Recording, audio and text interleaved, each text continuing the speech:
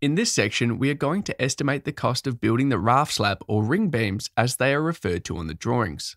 A raft slab is a type of foundation used in building construction that involves a large concrete slab that extends over the entire area of the building. The slab is typically reinforced with steel and thickened at the edges to form a beam around the perimeter.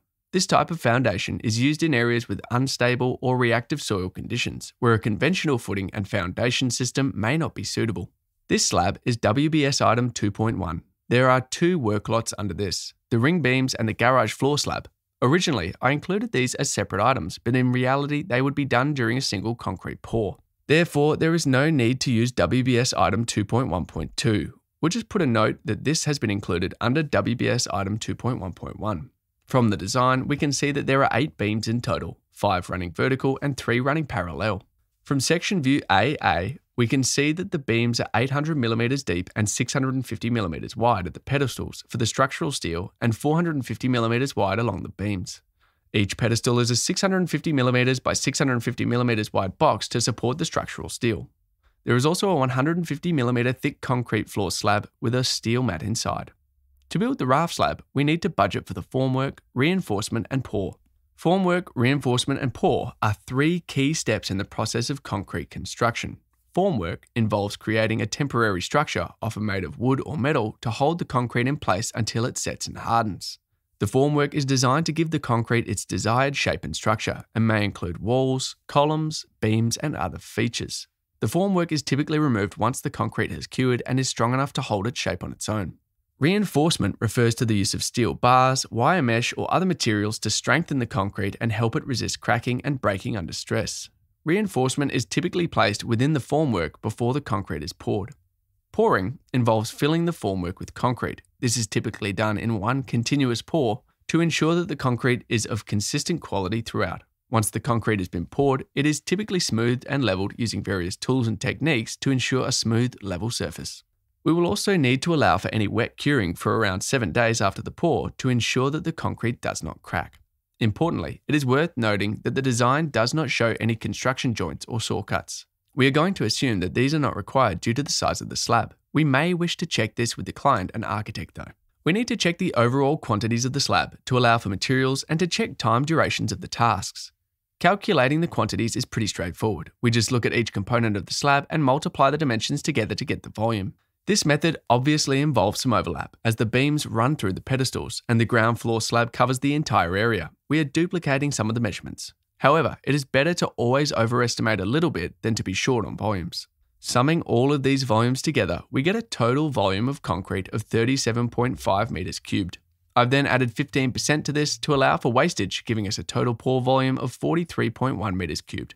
Next, we need to work out the quantities of formwork and reinforcement we need. There are several different ways we could calculate this, each involving different levels of effort. We could do a takeoff ourselves and count how many different length pieces of reinforcement we need. We could send the drawings to a supplier and get them to do the count and give us a quote and shop drawings. Or the easiest way is we could use a basic rule of thumb that concrete has around 20 kilograms of steel reinforcement per meters cubed.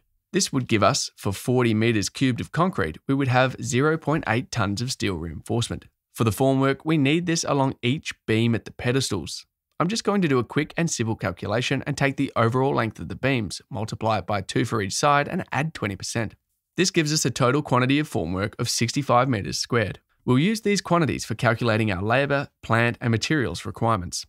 Let's look at the labour productivities and resources for each task. Remember, we allowed for the excavation and prep work under the earthworks WBS. For formwork, we have 65 meters squared. A typical productivity is 40 meters squared per shift. Therefore, 2 labourers would take 1.5 shifts requiring 30 man-hours. For reinforcement and steel fixing, we have 0.8 tons at a productivity of 1 ton per day for 2 labourers. This would require 20 man-hours for steel fixing.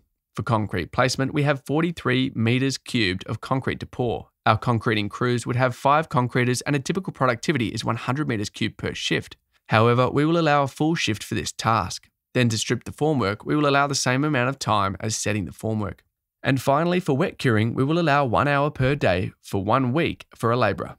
I've added these new crew types to our labour model and put the appropriate number of hours under the labour section for all these different activities. The plant we need to use for the pour needs to be carefully considered. We will need a tooled ute for the duration of the works and also a concrete boom pump. For a pour this big, we would not be able to get access from a concrete agitator truck, so we need some sort of pump. As the pump will be wet hired, meaning it comes with 2 operators, I have not put it under the plant costs section, but under the subcontract costs. Next, we need to calculate all the material costs for the pour. This is relatively straightforward, and we just need to calculate the quantity of the material needed by the rate. For the pour, we need concrete, reinforcement, formwork, a concrete washout bag to clean out the pump after the pour, and consumables. These are things like screws, nuts and bolts, and minor items we will need. It is easier just to allow a reasonable dollar figure for the entire pour.